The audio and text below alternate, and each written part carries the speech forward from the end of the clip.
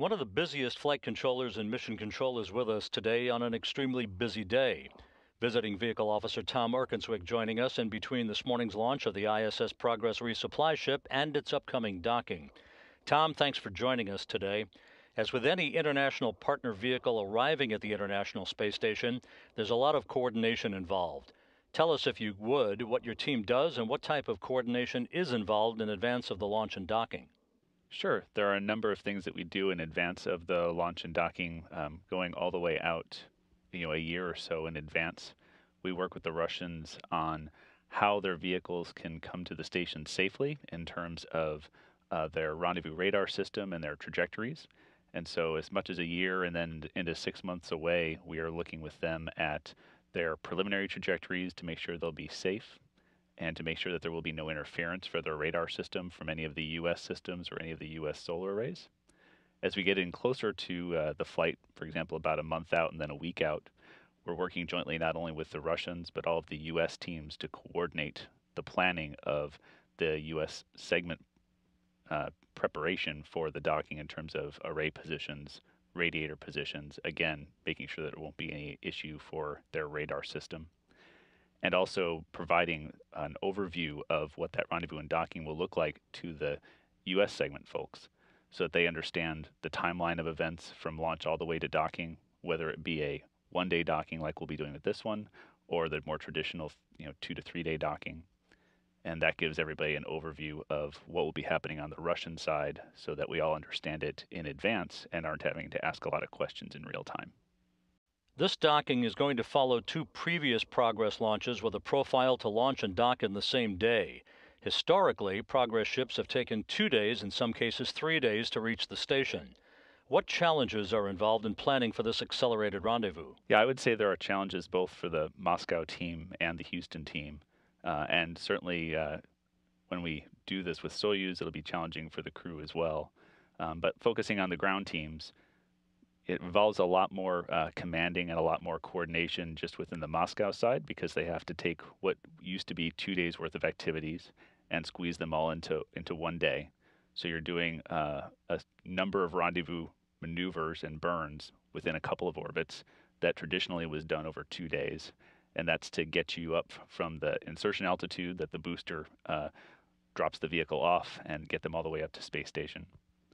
And also basically checking out all of the vehicle systems, making sure they're all working so that it's safe to bring the vehicle to the station vicinity. All of those things have to happen basically in the first 2 to 3 orbits, whereas with a 2-day rendezvous, you can do some of that on the first day and you can do some of that on the second day. It's plenty of time and multiple Russian ground station passes to get all of that done. So you're compressing all of that into a single day. As 48P and 49P showed, it's obviously safe and quite possible to make all that happen, but it's certainly more challenging to do that in that compressed time frame. On the U.S. side, I would say it's not quite as much more challenging because primarily all we're doing is configuring the U.S. segment for the docking part and really aren't involved in the launch part other than the VVO job of monitoring what's going on with the Russian vehicle so that we can provide that insight to the U.S. team in real time. So from that perspective, it's pretty much the same. Tom, this Progress is bringing up almost 3 tons of food, fuel, and supplies for the 6 crew members on the station.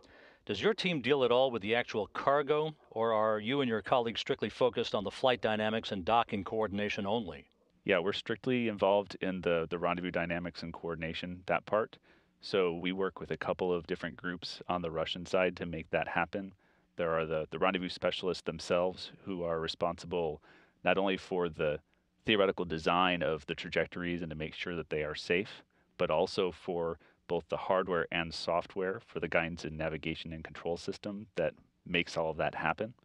So we are involved in discussions with them, not only for the flight-specific part in terms of how the vehicle is going to implement all that on a given docking, but also the regular evolution of those systems. Like anybody else, they are constantly trying to upgrade and improve their systems. Anytime they make a significant change, we obviously have to assess that in order to understand if there are implications to how they're rendezvousing with the station and to make sure that's safe. And so that is part of our overall process. Then we're also involved with another group at the MCC Moscow who provides that interface in real time so that if anything off nominal happens, or even just nominal, but maybe a dispersion, we can talk about that in real time and make sure we are coordinating that between the Russian and U.S. teams so that both teams understand the impacts to not only the Russian segment and the U.S. segment, but to the Soyuz or Progress vehicle itself. A visiting vehicle officer handles all types of visiting spacecraft. For a long time, that involved only Soyuz and Progress spacecraft, but now you have the Japanese H-2 transfer vehicle, the European automated transfer vehicle, the newly developed SpaceX Dragon craft, and soon the Orbital Sciences Cygnus spacecraft. So what are the differences in the planning, and are there vehicles that are easier than others in your complex work to prepare for a mission? That's a great question. I would say they're all challenging in their own ways. We kind of divide them into two groups. There are basically what we call the docking vehicles, which are the Soyuz in Progress, and then the ATV, which all dock at the Russian segment. And then you have what we call the grapple vehicles, which are HTV and Dragon and the upcoming Cygnus, which are all grappled by the crew using the SSRMS and then berthed at the U.S. segment. So they're really very different tasks. The docking vehicles, the crew on the station, or in the case of Soyuz, the crew on the Soyuz are obviously, trying to monitor how the automated system is working and basically be prepared for any off-nominal situation that may require them to perform a response, whether that be take manual control or even just send the vehicle away. For the grapple vehicles, it's similar in the sense that, again, the crew is monitoring those vehicles to make sure that if an off-nominal situation occurs, that they're prepared to send those vehicles away. They don't have manual control capability. But then they also have the other task of actually going out and grabbing those vehicles with the SSRMS.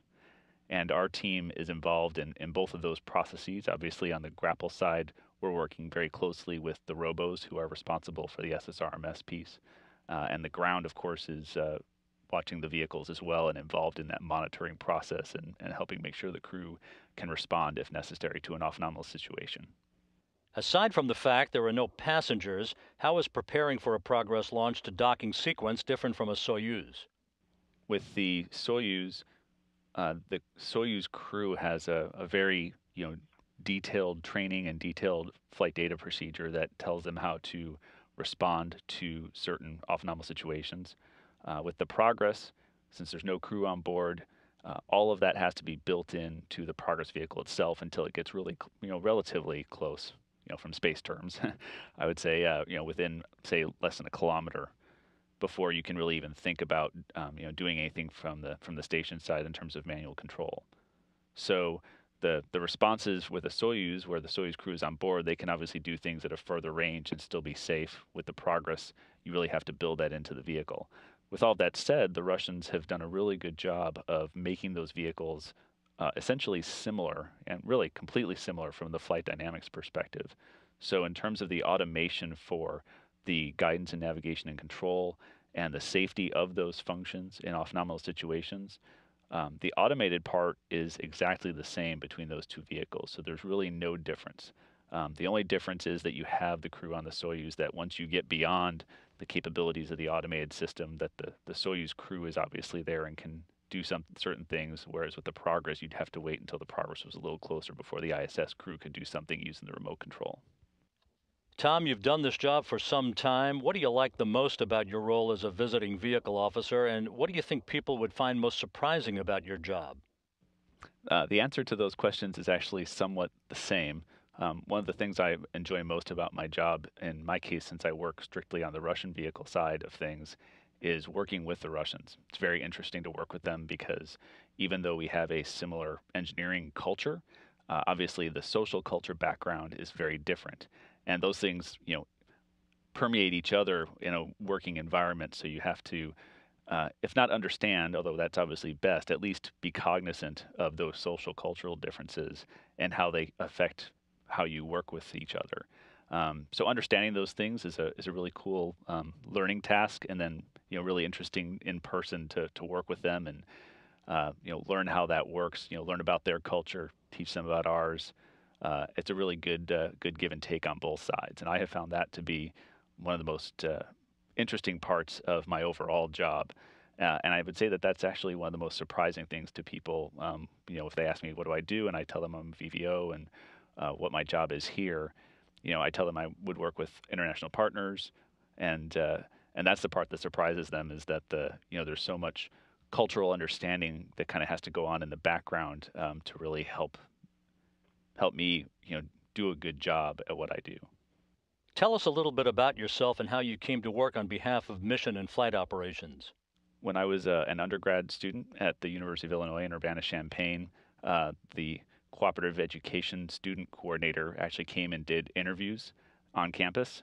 So I interviewed, and I was fortunate enough to get that job as a co-op student. I did 4 tours here at JSC, basically 4 semesters worth of work, 3 in engineering, and my very last one in MOD, and was fortunate enough to be transitioned to full-time after I graduated with my undergrad degree. So I was transitioned from a co-op to a full-time student, or full-time employee, I'm sorry.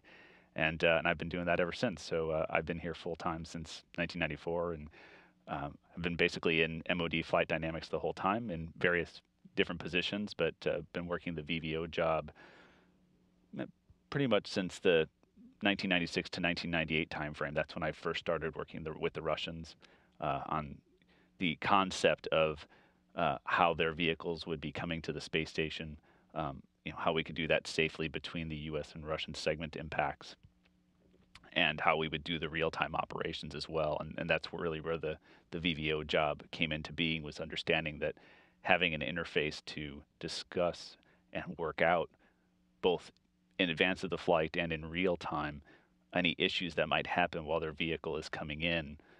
It became obvious, pretty early on that was a smart thing to do. As you probably know, MOD and JSC has a function similar to that called the Houston Support Group that does that from a bigger picture for the overall integration of the Russian segment and U.S. segment, where they provide that interface. And so what our job is similar to that, but focused mostly on the flight dynamics and guidance navigation function for rendezvous and docking, and also for undocking and separation, just because those are such critical time frames with those vehicles being in the vicinity of the space station. Tom Erkenswick, veteran visiting vehicle officer and an expert in Russian flight operations, joining us today just hours before the docking of a new Progress resupply ship to the International Space Station.